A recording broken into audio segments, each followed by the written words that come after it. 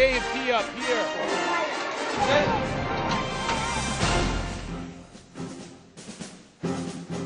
Welcome to Freedom Watch Afghanistan.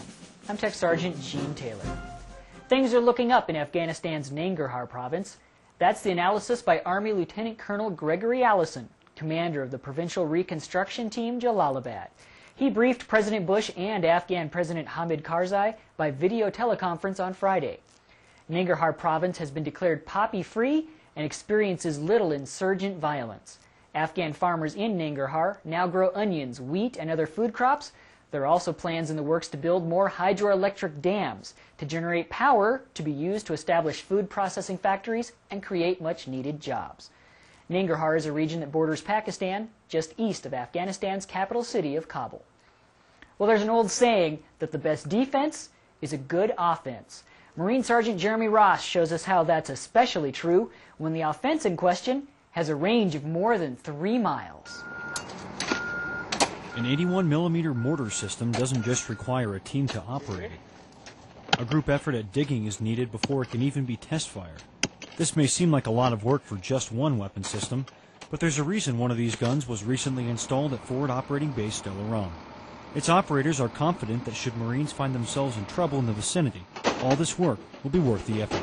When we have patrols out, we can actually, if they need call for fire or anything, they can actually call and we can shoot HE, suppress the enemy if they're in a tight spot. We can, if it's nighttime, we shoot a loom. Screen movements with smoke, we can suppress the enemy and help anybody get out of any tight situations. Delaram has been a relatively stable area during the Marines' deployment, so no one's holding their breath for fire missions.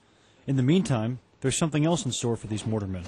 Practice, at least a couple of hours every day. Waiting for missions, just constantly doing gun drills, just manipulating the gun, getting quicker and faster and more proficient at working with the gun. Of course, it gets old, but once you're perfect, you're never going to get there. All these elements together mean friendly forces are a little bit safer, as long as they're within the 5,600-meter range of this pocket artillery.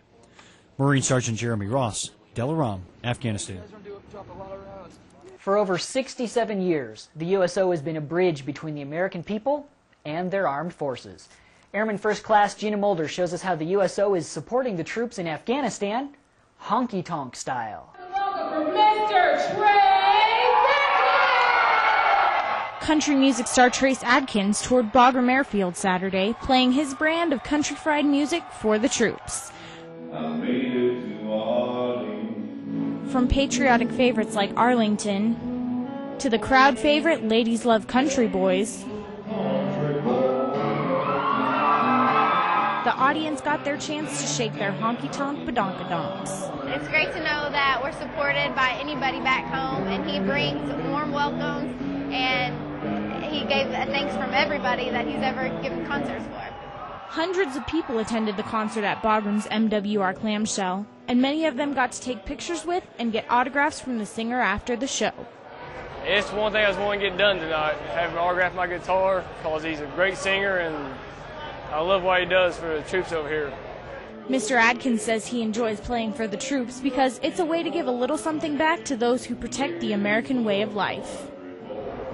The best part of playing for the troops, just an immense sense of pride that's instilled in you when you stand in front of these folks, and just they're just wonderful people, and I'm proud of them. Everybody's proud of them. I just try to get up there and tell them that. You're changing the course of history, That we appreciate them and we're proud of them, and just to say thanks. Airman First Class Gina Mulder, Bagram Airfield, Afghanistan. That's it for this edition of Freedom Watch Afghanistan. To watch stories from today's and previous editions of our show, log on to the web. Just point your browser at pentagonchannel.mil. I'm Tech Sergeant Gene Taylor. From all of us here at Bagram Airfield, thanks for watching and have a great day.